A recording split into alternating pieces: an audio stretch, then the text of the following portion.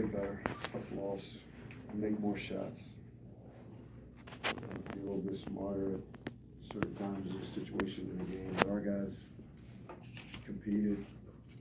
They're close. Not close enough, but close.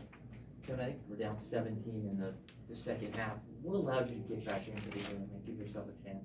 We started pressing them. We started believing that we could play with them. I don't necessarily know it the first half, but we played with as much confidence as we did the second half. And once we started speeding them up, forcing them into some turnovers and getting us up and down in the court and getting some easier baskets as opposed to just sitting in the half court trying to execute. So we were able to make our run. Did you find it difficult to score against them in the half court? They're very long. They're eighth in the country with shot blocks, so we just kept stressing. And when you get down to the basket, you're either going to need a finish, you're going to need a shot fake, or you're going to need to find the next open guy because we know they're all capable of going and blocking shots. And they made a couple shots. You got it back to 3, and then they made a couple shots at the end. I mean, is that what separates them from everybody else? Well, 1 second shot clock separates you, Kyle. That's all. The 1 second shot clock separated. That was big. 1 second. It was a long review. What were they looking at? Was there? I would think if I'm at home, I know when I'm on the road, that would have been a shot clock violation. I just know that.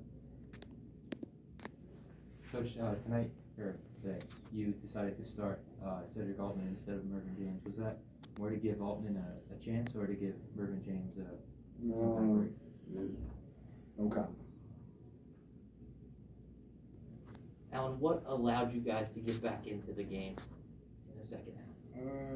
Like Coach just said, playing with confidence that we should have been playing with from the beginning, but we didn't. Yeah, that was a major thing. Getting up down, letting our defense lead the offense, getting stops, and scoring on the other end. Alan, how did you feel the matchups went tonight against Iona's Joyner, Barrick Jean-Louis, and Walter Clayton came and played a lot tonight? Wait, can you repeat that? How did you feel the matchups, yourself against and the other guard for Ryder against Iona's guards? Are you asking, like, do I like my matchup against them? Yeah. Oh, yeah. I feel like I did okay. Just, it's a team sport. It's not even about the matchup, so everybody had to win their matchup today, and we did it. Coach, what do you think about the matchups again with Nelly Jr. Joseph? It seemed like you had 2 men down low all the time, trying to get offensive rebounds. How did you approach Nelly Jr. Joseph today? Keep him off the glass. Very good offensive rebounder. Very good defensive rebounder. He's a rim protector. You got to get him out on the perimeter as much. You got to get him in ball screens as much, and you got to attack him. You got to go at him. You got to get any good shot blocker. You got to attack him and go into his body. You can't go away from him because if you do, you're going to miss those shots. You got to be the aggressor and make Nelly have to force him to have to play defense. And I thought we did some good things. And again, if your shot gets blocked, so be it. Alan, you guys have you've had some very close losses. Again, today you're right in it. Do you still look at this league and say, it really could go to anybody when you get to Atlantic City? Yeah, definitely. We was talking about it earlier. We were 5 points away from going on an 8-game winning streak. So, we're not that far off. We just got to, it's the little mistakes that we do at the end that make us lose the games. We got to fix that. Coach, when you played this team earlier in the season, you were down big and you weren't really able to claw your way back into the game. But today, you were down big again, but the team really dug in and fought really hard in the second half, and you were able to come back within 3. Do you think there's been some mental and emotional growth with this team? I definitely think we got better, but again, we just had a tough road swing early on, November, early December. We weren't ready then, mentally, physically. We were tired.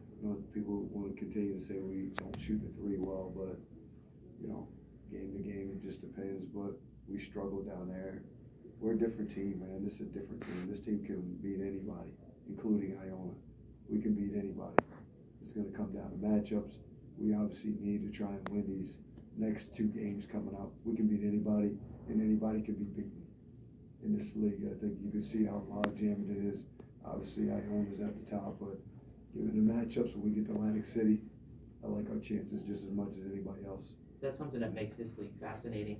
Is It's great. They That's can be like what that. you want. That's what you want. And I know Iona is playing well, and again, they're at the top of this league. But any given night in the MAC, being here 16 years, I know any team can win, and that's what's great about the MAC. And that's what will be great about this tournament coming up in 2 weeks. That's good. Thanks.